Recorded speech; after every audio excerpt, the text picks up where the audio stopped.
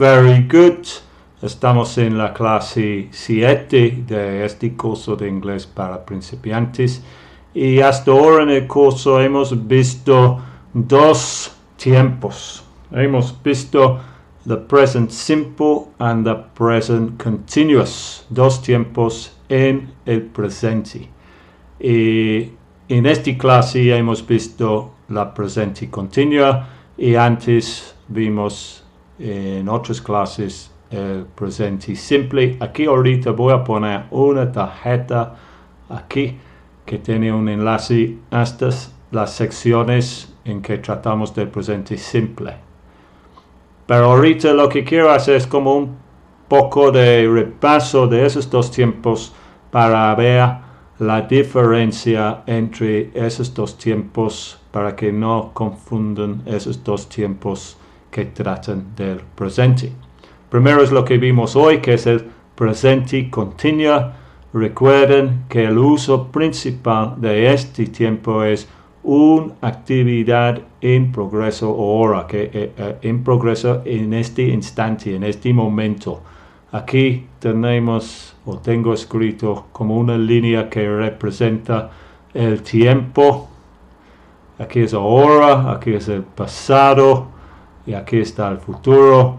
Y dice I'm doing, que es un ejemplo del presente continuo. Esas líneas aquí este gráfico aquí representa que esta actividad empezaba en el pasado, está en progreso ahora y va a seguir en el futuro. No dice cuándo empezaba y no dice cuándo va a terminar. Solo sabemos que es algo que empezaba en el pasado, que sigue ahorita y va a seguir en el futuro. Este es el principal uso del presente continuo en inglés. Aquí abajo tengo escrito algunos ejemplos. Turn down the TV, I'm working. Baja el volumen del televisor, estoy trabajando. Estoy trabajando ahorita, baja el volumen del tele ahorita porque estoy trabajando en este momento. Es una cosa, una actividad en progreso.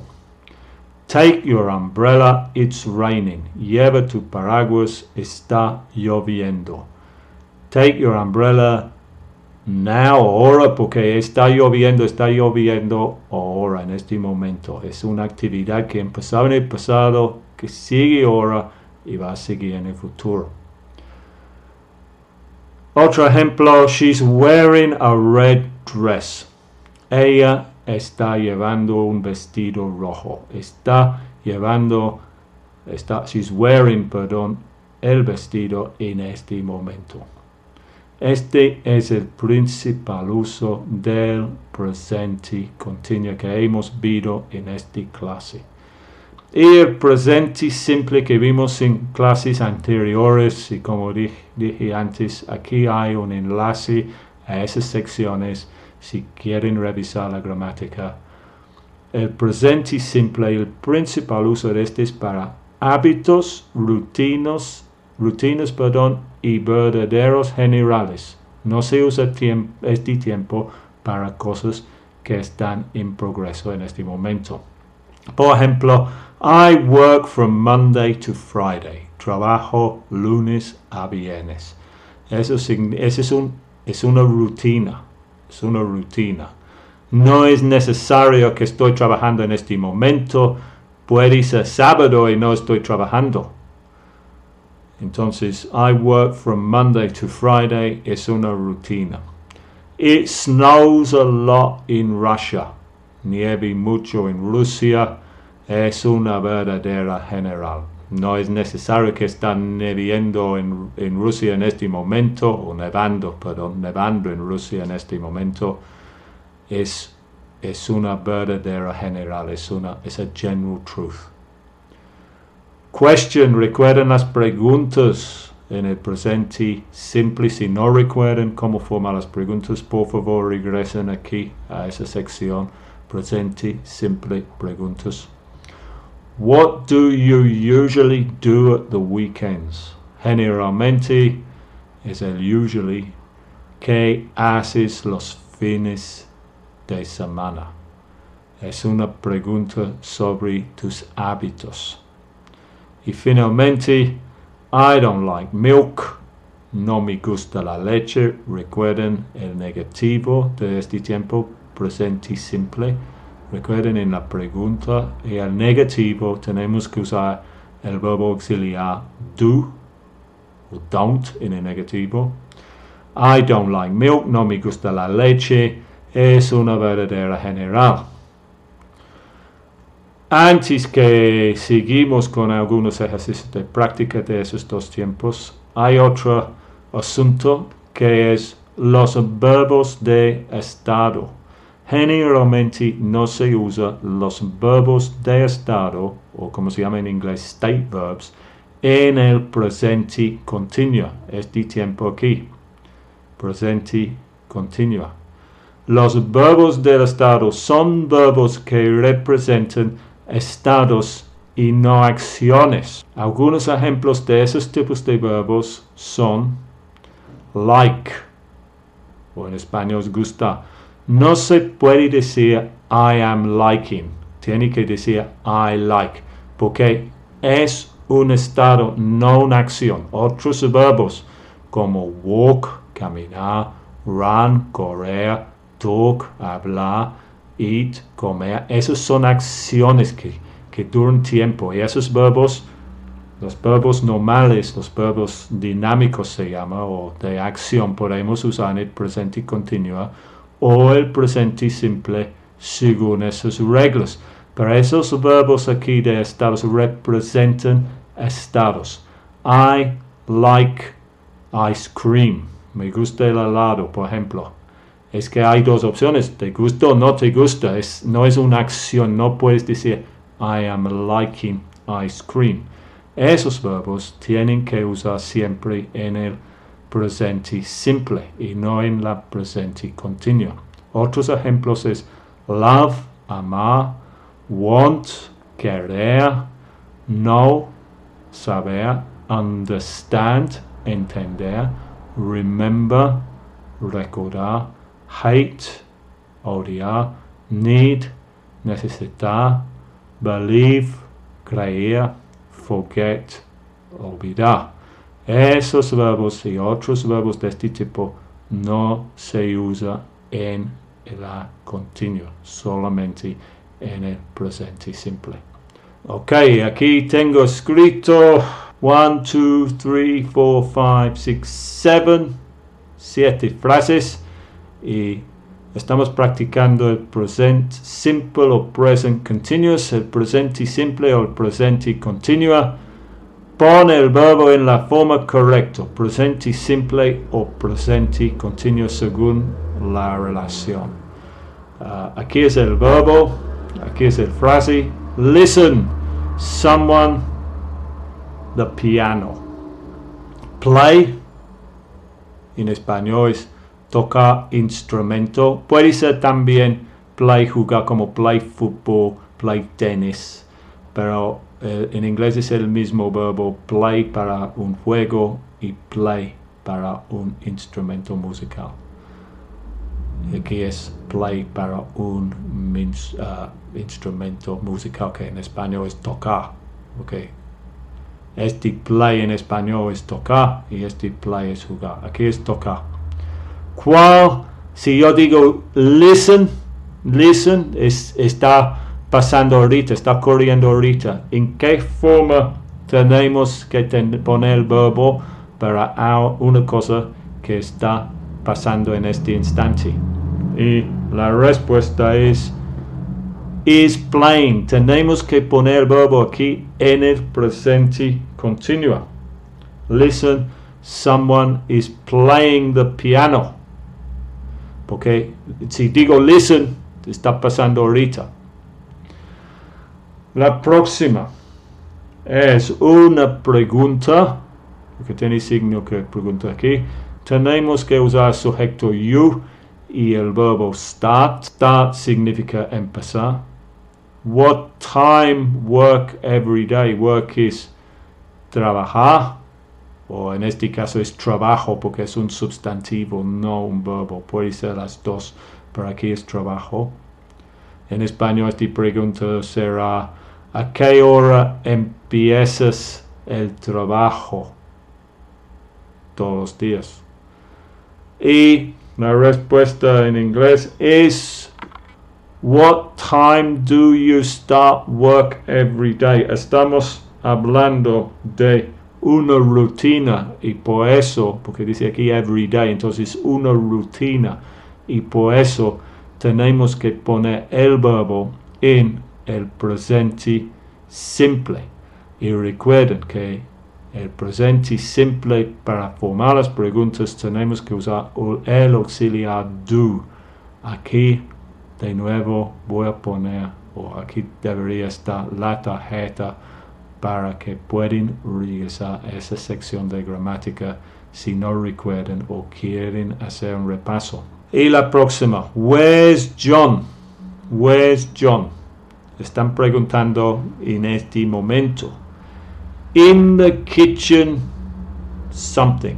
He es el sujeto, cook es el verbo. Cook significa cocinar en español, cocinar. Where's John? Pone el verbo cook con este sujeto en el tiempo correcto, presente simple o presente continua.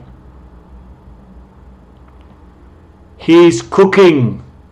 Está ocurriendo en este momento, porque esta persona dice, where's John now? ¿Dónde está Juan ahorita? In the kitchen, he's cooking something. Presente continuo. La próxima, excuse me, es otra pregunta. Excuse me, sujeto yo, verbo speak. ¿Cómo estás? Preguntando a alguien en la calle o en un sitio público, un desconocido, ¿qué vas a decir? Vas a decir, excuse me, do you speak English? ¿Hablas inglés? Disculpe, ¿hablas inglés? Excuse me, do you speak English? Presente simple, pregunta usando el auxiliar do. Y vamos a seguir con la próxima. How often to the cinema? Cinema. Cinema en el inglés UK o United Kingdom, Reino Unido. El inglés británico es cine. Y en Estados Unidos dicen movie theater, USA, United States of America. Inglés británico, cinema. Inglés americano, movie theater.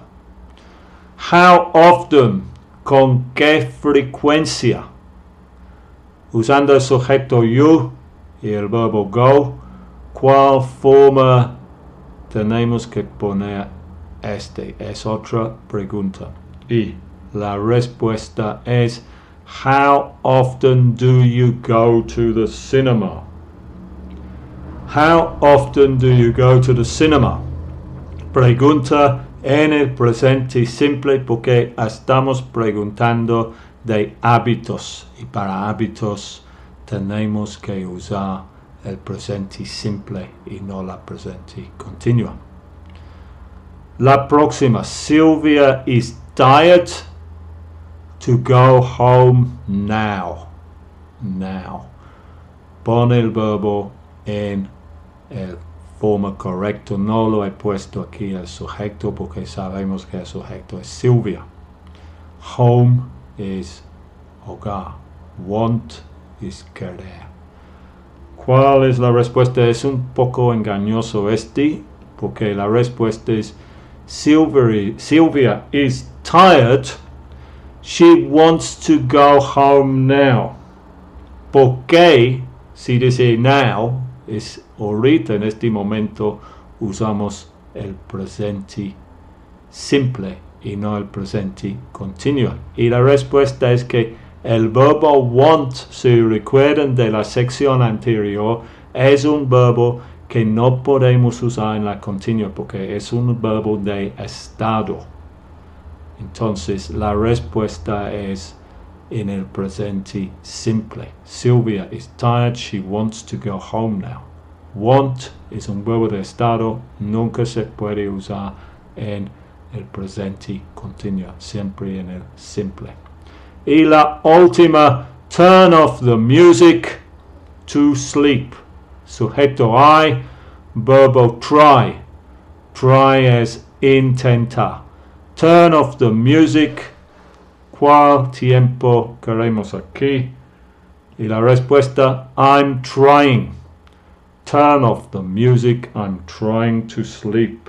Turn off the music, I'm trying to sleep. I'm trying to sleep now, en este momento, en este instante. Tenemos que usar el presente continuo. Ok, como siempre, voy a leer todas las frases aquí para terminar, para que ustedes escuchen y pueden practicar la pronunciación. Vamos a empezar con el primero. Listen, someone's playing the piano. Listen, someone's playing the piano. Fija que cuando hablo no digo someone is playing, digo someone's playing. Estoy haciendo la contracción de someone y is.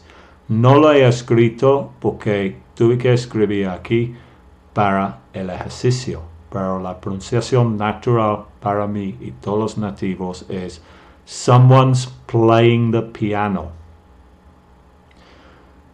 La próxima. What time do you start work every day?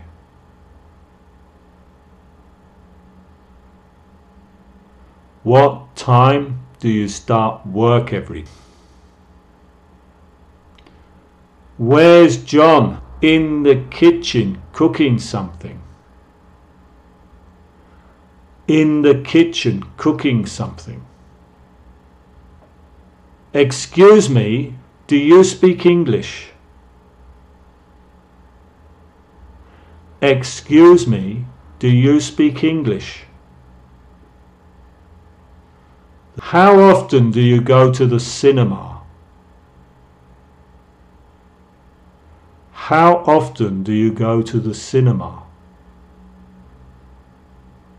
Sylvia's tired. She wants to go home now. Sylvia's tired. She wants to go home now.